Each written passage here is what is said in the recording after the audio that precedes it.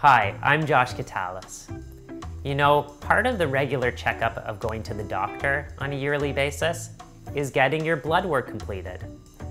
And oftentimes people get their blood work year after year, and they're told it's normal until one day, surprise, it's not normal anymore. When we look at blood work, we look at what's called a reference range. Where are you supposed to be in that blood test? And when you fall out of that reference range, that's when we can diagnose the illness. However, if we look at what's called optimal reference ranges, we can prevent this years before it becomes a problem and actually get some really good insight into if the body is not in its optimal state and if there's biochemical imbalances. Let's look at iron as an example. You know, labs will give you a reference range of, around 15 to 250.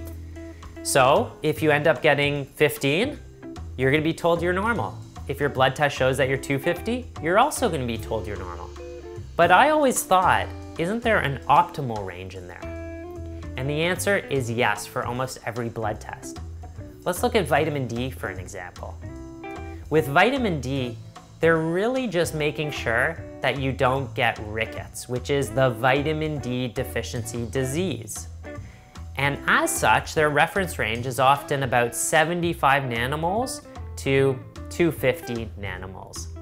If you're at 75 or above, you're probably not going to get rickets. You have a 99% decreased chance. However, there's been a tremendous amount of research on the benefits of having optimal vitamin D levels, where that needs to be to prevent a whole bunch of different illnesses, different cancers, different autoimmune diseases. Breast cancer, if you're at 80 nanomoles, there's a 33% decreased incidence of breast cancer.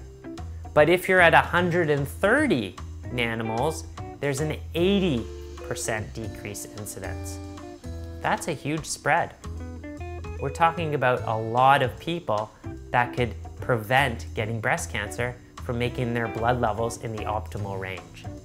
So this is the difference between normal reference ranges and optimal reference ranges.